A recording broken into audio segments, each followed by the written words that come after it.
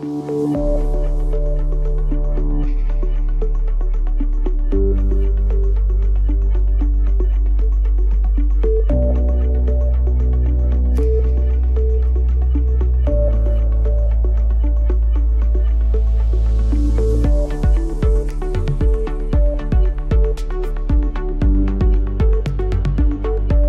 that we've set the stage for why we have the ESSA project and how it relates to the broader economic and digital and technology growth in the European Union, we're going to go into 3 presentations which describe the ESSA project in a nutshell and look at the first tools and measures. So back to Tony for the first presentation, which will be the general overview of the project and the blueprint outline. Yes, thanks, Scott. I will quickly go through this outline of the ESSA blueprint. Let me just put it in full screen. So I will give you very briefly an overview, but concerning the whole conference today and tomorrow, you will get more detailed information about it. As Felix already mentioned in the beginning, there is this new skills agenda activity from Erasmus Plus on sectoral blueprints and skills alliances. And there are about 20 already funded sectoral blueprints. So the steel industry is there placed from 2019, 2020 we started, but also as you heard, sometimes it's also about industrial symbiosis and energy efficiency across different sectors. And in this other blueprint, steel is one of 8 and now 10 industrial sectors focusing on this perspective as well. But ESSA is focusing straight on the steel industry. And as I said, it's funded by Erasmus Plus, and it started in January 2019 and will end in December 2022, end of next year. We have 4 million euros. We have 24 partners, and I guess up to now 17 associated partners. Already got an award from the University of Deusto. I think Aitor is here, concerning the social impact, a project with a high social impact, let's say, based from or given from a university which is also very much industry and technological oriented. So what are the objectives, the expected results? The main objectives is to adjust the workforce continuously proactive, and to deploy and implement new technologies, aiming at the optimization of the production, but also we took into account the maintenance process. What we want to reach is to monitor and shorten the implementation of industry relevant qualification and training. I also mentioned already political support. And we are looking at upskilling schemes and management of knowledge. Last but not least, we are also focusing on the attractiveness of the industry and careers for talented people, so on recruitment and retention. Our dedicated mission is an industry-driven, that's important, proactive adjustment of future skills with the industry and for the industry, as I said, have said it in the beginning in my welcome address. So what are the programmatic, let's name it, label it like this, a programmatic orientation and the main challenges? So it's we are looking at the transformative potential and power, and also looking at from a systemic change. So we want to change have to look at the system elements, and we want to look or we will look or do look from a holistic perspective, and all these are focusing or leading to development of new social practices based on new infrastructure, cultures, behavior, mindset, routines. So we have to change our everyday activities under this new perspective. And beneath the individual part and societal part, let's say, we also need new alliances. So new constellation roles, tasks and responsibilities, reciprocal interplay of different actors, etc. I will show you what how we do it in the ESSA project. The main point is that our main challenge coming out also from the first year of research and looking at the recent status, there's a broad range of relevant new technologies affecting the steel industry, concerning almost all job profiles and also different production areas, including maintenance. That's a big challenge, and what kind of skills adjustment strategy is needed. That's the main driving question in our Skills Alliance. So, as I said, the ESSA partnership is a European steel community involvement. These are the partners, only the partners which are full partners and funded, but we have almost the same number of associated partners with a high intrinsic motivation to move on in the direction of new skills, upskilling and reskilling strategies and alliances. So what is our approach? And also represented by work packages. Maybe I should mention another point that ESSA is now a confirmed partner of the Pact for Skills. So we are also engaged in this from my perspective and also from our actors' perspective, very important platform for skills development on the European level, and we will contribute as much as possible to this instrument. I like it. We like it very much. But coming back to the approach, technological and economic development and foresight is the background. Which technologies are used and foreseen, for which areas, there you will get an insight in the following session 1. This is the background for work package 3, the company skills requirements and foresights, which job profiles are affected, which learning arrangement training programs are needed. So this is further elaborated, presented in session 2.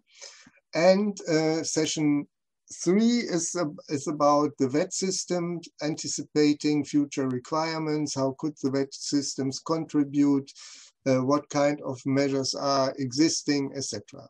All these 3 elements lead to the European blueprint, where we already developed a prototype as a practical target group friendly orientation and information framework, and this will be sustainably updated. Transfer and implementation, especially the rollout to the member states and steel regions, I will tell something about it, and policy recommendations and dissemination will become a point at the end of the project. This frame was translated in the first ESSA blueprint prototype. So you will see some the elements of the approach here reflected. So based on the technological, economic demands and skills requirements, we are working on the skills adjustment with skills classification, job profile assessment, and VET support. But also this is leading to, or embedded then in strategies and measures. I will tell something about what we think is important for a structure is the Foresight Observatory, but also training offers and learning arrangements. Image and recruiting, talent management will be a part, and yes, so pilot measures and tests as well. All these strategies and measures are not, let's say, could not be put in place without alliances and leadership. So we look there at the European level and the national and regional level, but we also look at joint processes for associations, companies, training providers, and so on.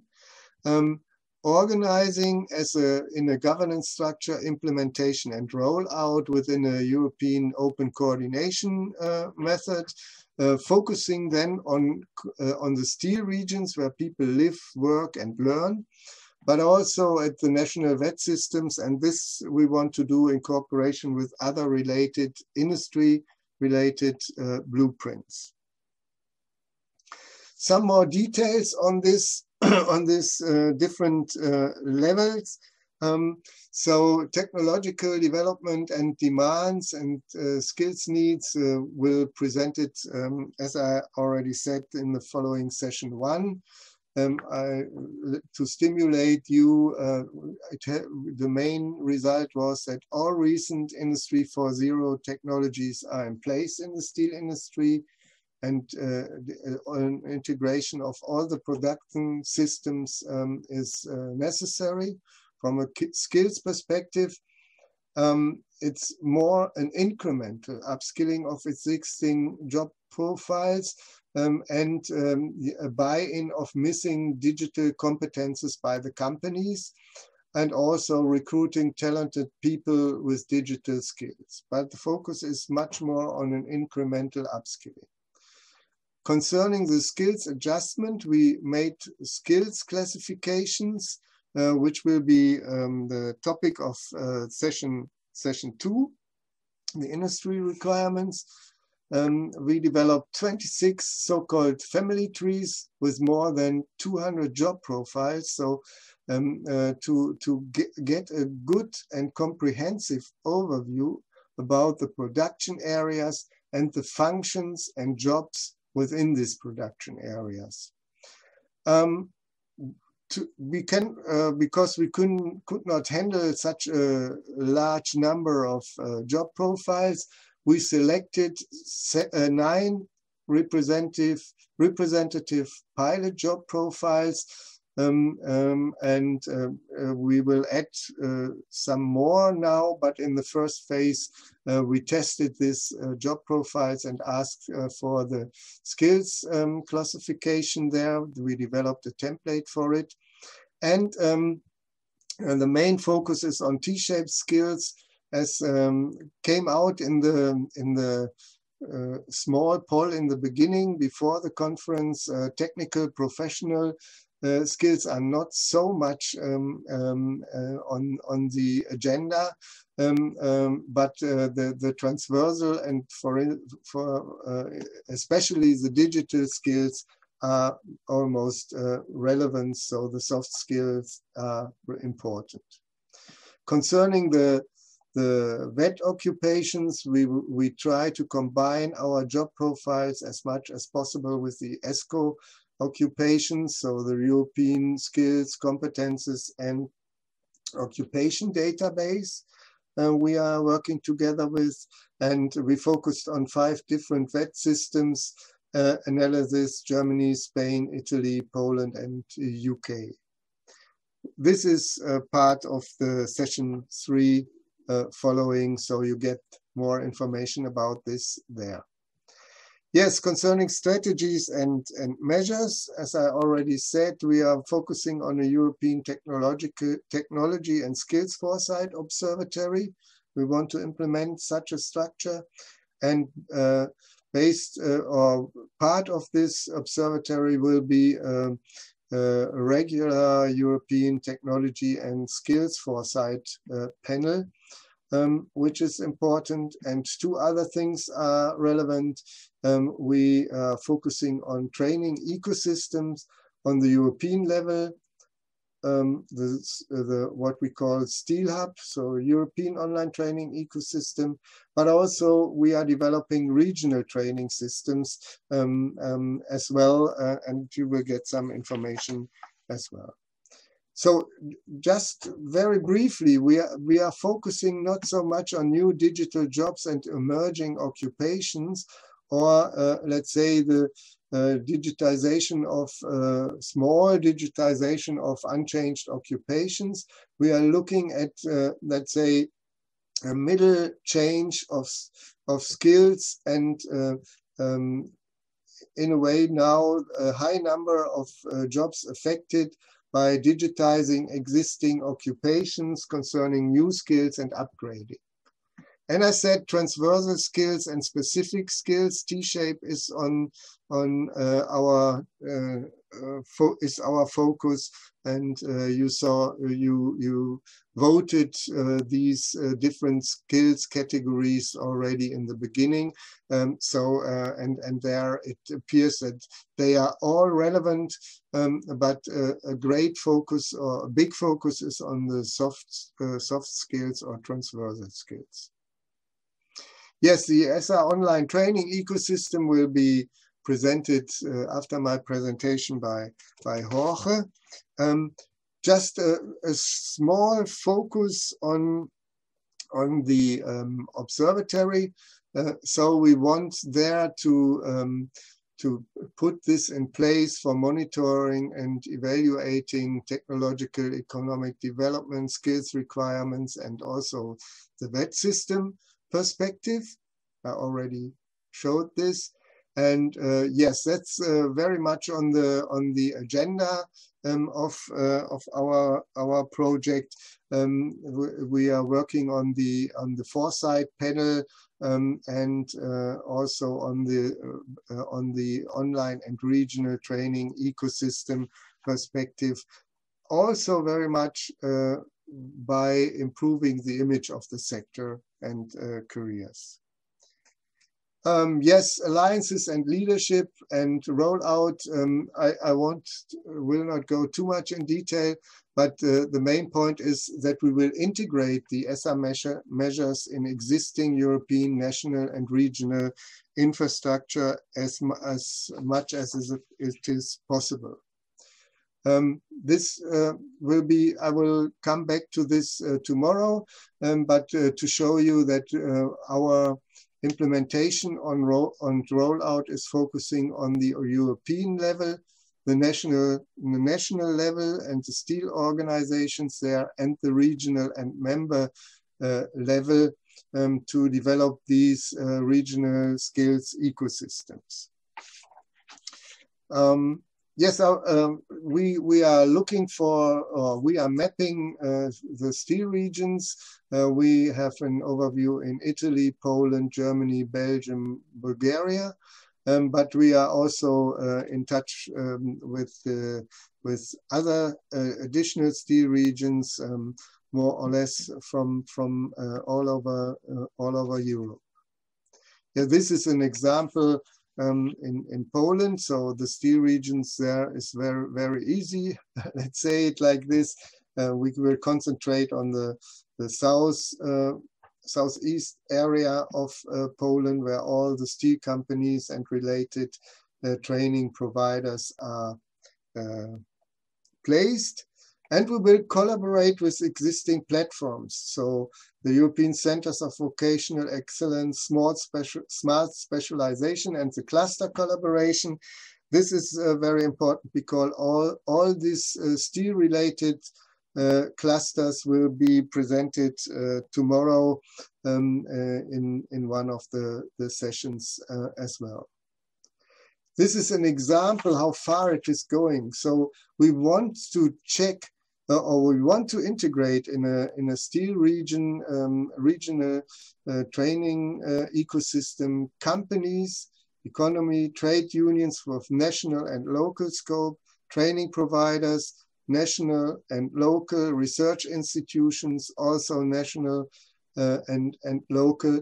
You cannot get everyone, but we are depending on the willingness and set up a platform for these skills ecosystems. But we will rely on already existing platforms and actions and ecosystems already in place for the steel industry in the different areas. So the next step of the implementation and transfer will be the blueprint, prototype, and testing. So the observatory, the panel, the online training ecosystem, the regional training ecosystem, and very important integration of the stakeholders, associations, social partners for structure and leadership, vet system institutions for pathways for skill supply, integration of training, ESSA training, company training offers and usage, collecting training and train the trainer offers from the training providers, but not to forget also civil society, especially on the regional level for the integration of social innovations in education and employment and social integration. I hope I have the time for one slide. Very briefly, I always say that this is blueprint development is a social innovation process. So from the challenge to the idea, the invention, intervention, the implementation, and finally to the institutionalization and impact. And there have to be feedback loops. If something's not working, we might have to go back to a further stage to arrange things new. It's also a process of integrating more and more actors in the Skills Alliance and strategy, hopefully be successful and sustainable after the project time in existing steel industry structures. So that's from my side. So thank you very much for listening. And if you have any questions and so on, please put it in the chat or raise your hand. Back to Scott. The next speaker is Jorge Muract, and he's going to talk to us about the online skills ecosystem and some pilot training. And Jorge is manager of Steel University with World Steel Association. And he's been with World Steel since 2014.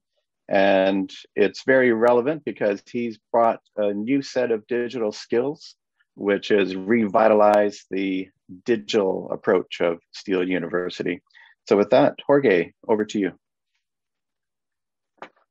Okay, thank you very much, Scott. So let me start sharing my screen. And I will put this one like this and share. All right. So I hope that you can see my screen now. Okay, so today I will talk about, we will deliver a short presentation where I talk about online skills ecosystem and pilot training course. So what we have done so far on these last 2 years of the ESSA project. So this is just a small picture of these two approach. The first one, let me just click here, my pen. So the first one is a collaborative tool to disseminate training to support upskilling and reskilling talent in the steel industry and also in the academia. And Also, I will talk about the pilot training course that is a blended learning program that we ran last year, where we use e-learning, webinar, simulation, and gamification in order to engage students. And I will show you some results and feedback from the students on this process. So let me start first with the online skill ecosystem. Before to jump into the tool, let me describe a little bit more the ecosystem from the point of view of ESSA. The first is the industry. So the industry receive competencies, people with competence that are recruited into the company. Then there is an induction training program. There is a specific training. Then there is a cycle of training around the company. So that the company demand competencies, and normally the competence come from the vet system. So in the vet system, we have formal training where the students get a particular competence that are necessary for the industry. But also new players appear in the last years. That is individual training platform that deliver training online, where they also, we call informal training, where the students go and see a video, see a course, or go through a training program online that also develops some competence on the person. And also the associations. The associations deliver training sessions that also can be in a web content that deliver a competence map on the person. As Felix mentioned, and Gabriela Morgante at the beginning, there is, from the European Union, there is some tools that try to monitor the skills and also have like an ESCO that also have a description of the occupations that happen on the industry. And the industry, we saw the industry in the steel sectors, automotive sector, construction, so those are related with steel. So this is the ecosystem, and we need a way or a centralized system to connect all these stakeholders. So we thought on this new approach that we call a Steel Hub.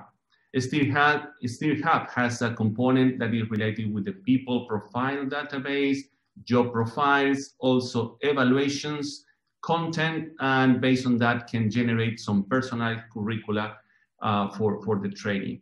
All this information, due to that is a centralized repository that connect all the stakeholders on the system, can help us to make analytics that can be the source of information to the government, or also to bring information to the industry and also the vet system. Saying that, I will focus right now on the Steel Hub to go deeper in detail what the Steel Hub is. For that, we prepare a short video that I will play right now.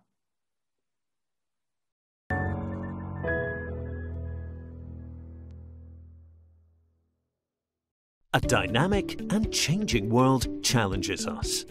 A society based on innovation, technological progress, and the transformation of its forms of production generates new demands. The steel industry is part of this process.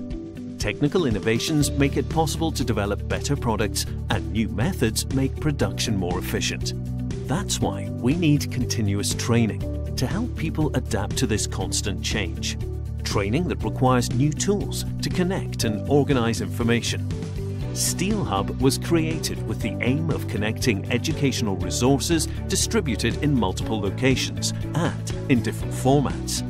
Steel Hub is an environment where content is structured in a competency model. Whether it is a video, a simulator, or an online course, the information is organized according to international standards and reviewed by experts. Each organization using Steel Hub can contribute or reuse the content of the network. Steel Hub is an environment with quality educational resources that allow a quick assembly of courses and certification programs. But also, Steel Hub is a tool to help identify training needs. Steel Hub functions as a learning network, where every link in the steel industry has its place. Whether a company, an independent consultant, an equipment supplier, or an expert teacher, everyone can publish to SteelHub and benefit from a network of curated content.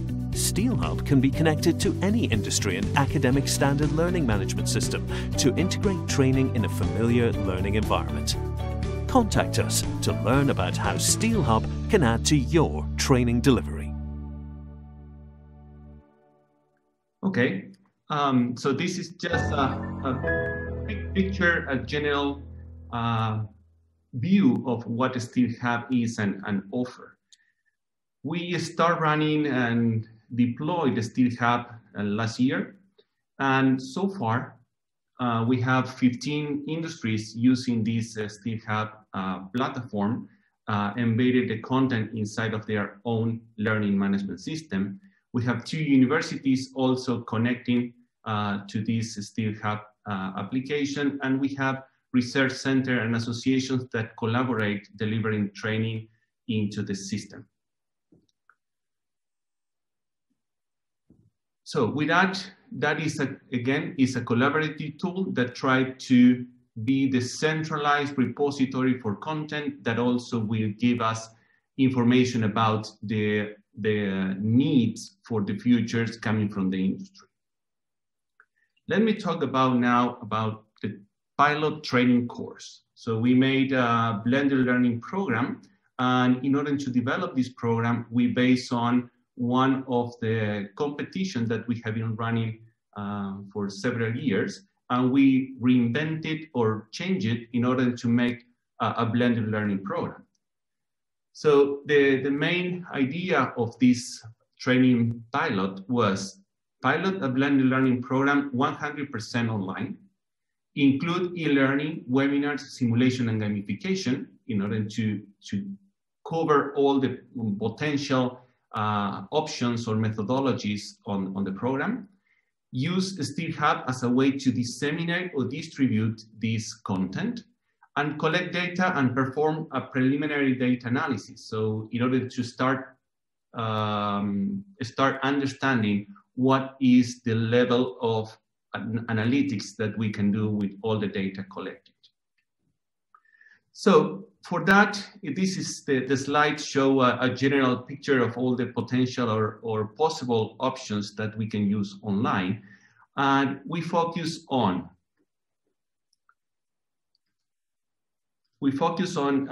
traditional training, like we use videos, we use documents, we use e-learning content, we use simulations, we run webinars with virtual classrooms, and also we make some mentoring programs to support the students on the process. And that have been developed or delivered through an XAP that is the SteelHub, and also everything was mobile friendly. This is just a view of the different elements that we use on this blended learning program, that we use e-learning, we use the content for continued casting course and secondary steelmaking course. Then we use the simulations for continued casting simulation and secondary steelmaking simulations. And we use 3D interactive models to show the different components or different elements that take part into the steelmaking process. The result of this worldwide competition was 50 companies participate on this competition. 90 educational institutes take part of this process. We have people from all around the world, from China, Europe, South America, North America, and we have a total of 1,200 participants. So this shows us more or less we have 50 and 50 between industry and students, and show the diversity of the students participating on this program. This program was sponsored by companies and also research centers to deliver this competition.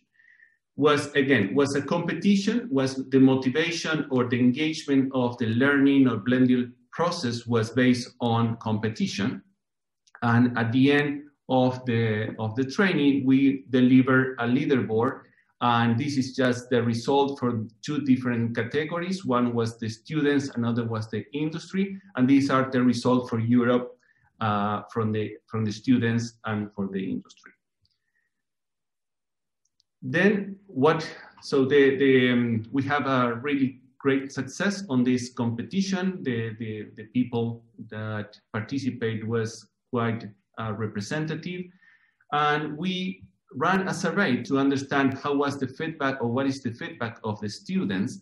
And these are the results. 99% of the students recommend this blended learning process, and 33% of the answer use this training as a boost for my career, and also 37% use this one for the learning as a learning opportunity to learn about the steel industry. But also we said, okay, the impact was good, the number of people was good, and what can we do with the data collected from this competition?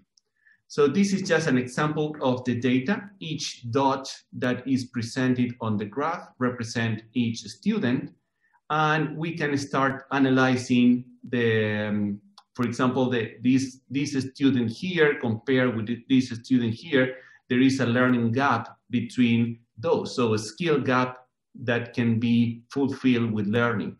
So these tools help us to also identify in the same company, so the company 8, what is the level of the skill of these students, and try to close this gap inside of the industry. But that is not the only feedback.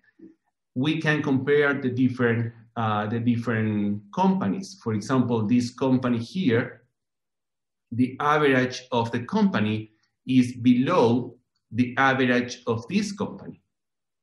So this we can see that we can compare against the same blended learning process, the same simulation, the same methodology.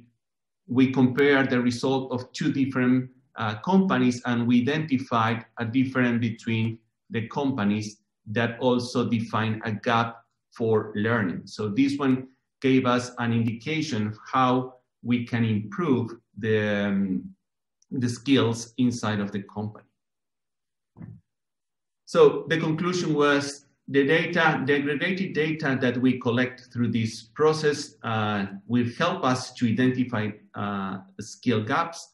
Also, the feedback from the students was very positive on this process that take almost 3 months to run the whole program.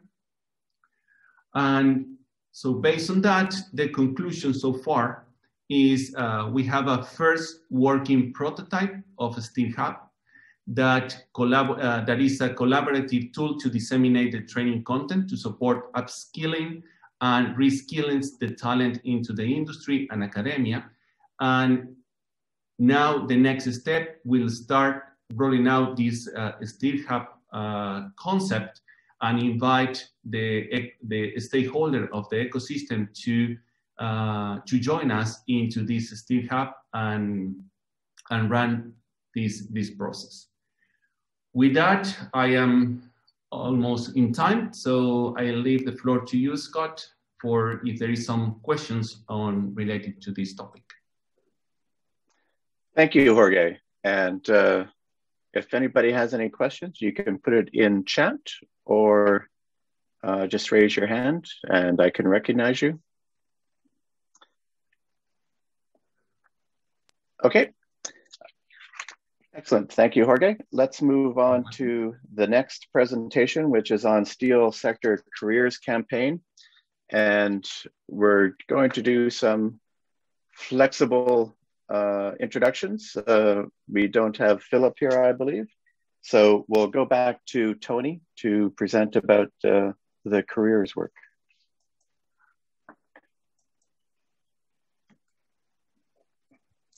Yes, thank you, Scott. Because I didn't hear something from Phillip Babalis from Intrasoft since a few days. Don't know what happened. I quickly prepared a presentation because I was also part of this steel sector careers project, which is very much focusing on the let's say the topic more opportunities for in the steel industry than you can imagine. So I will go through it very briefly. As far as I was engaged in this project to give you an overview about this very important part of skills and upskilling, etc., and reskilling, because the steel industry is very much relying on recruiting also new people to the sector.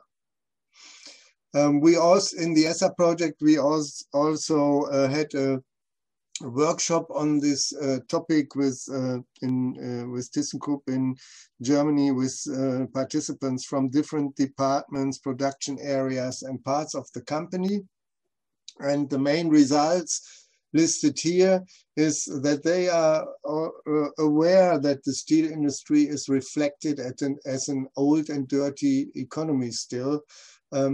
And therefore, future strategies have to focus on hydrogen and digital transformation. This has to be clearly highlighted and communicated. So a positive steel industry transformation must be communicated.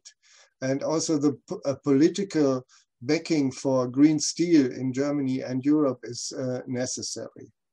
Also, active sourcing of candidates continues to gain importance. So maintaining contacts with cooperation institutions, school, universities, etc., is in place. Also, there was a statement of a reality check for young applicants and trainees. So a kind of expectation management to avoid the danger of disillusionment and in the continuous shift work. Technical professions, blue-collar workers must become more attractive because these workers are control the running systems and the maintenance systems. So it's let's say a very important part to foster this kind of also this kind of vocational education and training. And yes, quality and quantity issues were relevant. Specialists are needed, but also at the same time, many workers also in simple, so-called simple production work. And demand is that the workers have to be more flexible with the ability to adapt. Personal skills are needed. And successful recruiting starts in many places. So there were some topics mentioned. Employees could act as ambassadors, early affiliation of young people, show future viability of steel, etc., etc. This is more or less much underlined by the Steel Sector Careers project, which started before the ESSA project, and we gained a lot from their results and took over a lot of things in our blueprint, and therefore this was very helpful. Yes. Main causes of skills shortages related to this project were related to the industry megatrends. So there's a lag between innovation and introduction of training. There is a war for talents. Academization is, let's say, the focus, and this is taking away careers from the vet system perspective. Aging workforce, lack of systematic approach, lack of forecasting systems, shortages in STEM graduates, concerning the image. I already mentioned this before, the unattractive image. So these are all points which are also relevant for the ESSA project. Very shortly, there are some results of a survey with more than 2,000 respondents, job seekers and students. What would motivate students and job seekers to work in the steel industry? So there's the permanent position is relevant, so the type of contract. Preference for mixed task, alternative office and physical. The salary is important, but also training and continuous learning opportunities were listed there on top. And appealing factors for the willingness to work in the steel sector, the main result was that the students and job seekers who already had contact to the steel industry and experience with steel companies, etc., they were very much more open and positive, had a more positive attitude to the steel industry. So the willingness to work in the steel sector is depending that working in shifts is not a problem. International career was mentioned very much, and working as in the steel making as respected occupation was a topic. Salaries again, but also to improve sustainability and to offer career opportunities, and significant digital skills were named as well. So let me just quickly go through the communication material. So they in this project, a lot of communication material was produced, and they are all free, available on the website. I added in the presentation. So there are posters, there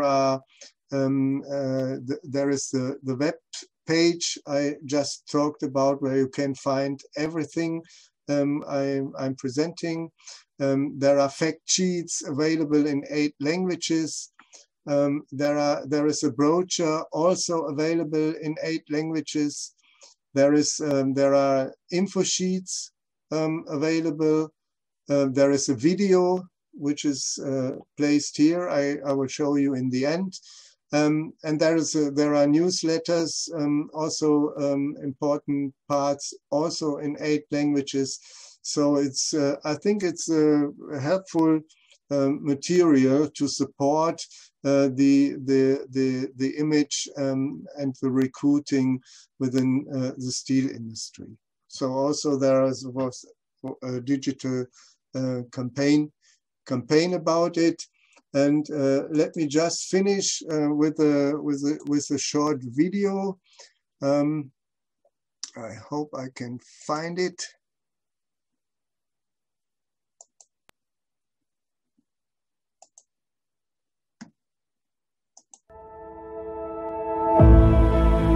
What is steel?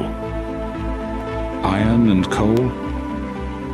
Shovels and steel mills? It is much more than that. Steel is behind the outbreak of the Industrial Revolution. It is the basis of transportation. It is about the materials that bind the world together and bring people closer. The sector managed to accomplish tremendous progress over the past few years. Along with this progress came numerous opportunities. Steel is everywhere. It stays with us from when we wake up in the morning till we go to bed, and it helps making our life better. It's really interesting working in this sector, because you can see outside what you do here, because steel products are everywhere, from home appliance to medicine and transport. Steel and steel production has changed over the past years. It became cleaner, better organized, much more impacted by technology. The steel sector offers a lot of job opportunities in various areas. For example, from research and development to production to logistics and sales. The most exciting part of my job is that every day is a challenge, a different challenge. Robotics, for example, a robotic application in steel-making industry, it's so difficult, so hard, because you have so heavy things to move. And this is very, very exciting, very smart, very beautiful things to work every day.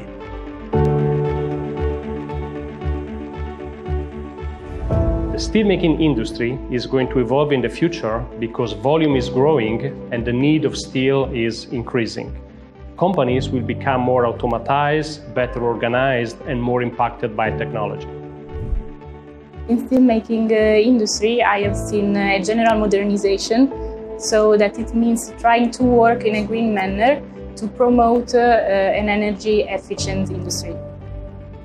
We need capable people for steel. Steel is not an outdated material. Therefore, we need to grow in performance, and in order to grow with performance, we need people who like steel. I think that soft skills are very important for the development of steel making in the future. We are different versus the past. The steel sector is up for the future challenges of digitization and cutting-edge technology. Explore careers in the steel sector. More opportunities than you can imagine. Join us. Okay, thank you for listening and joining this. All these materials are free, so you are encouraged to use them for your own purposes, and we will integrate, let me just stop, integrate this, just a moment. You like design and working with computers? We will integrate this topic also in our ESSA blueprint, and as a part of the observatory, we are planning and to integrate them this important topic as well. So thank you very much. I hopefully could have give you an impression about this topic because I took it over in the very last minute. Thanks a lot.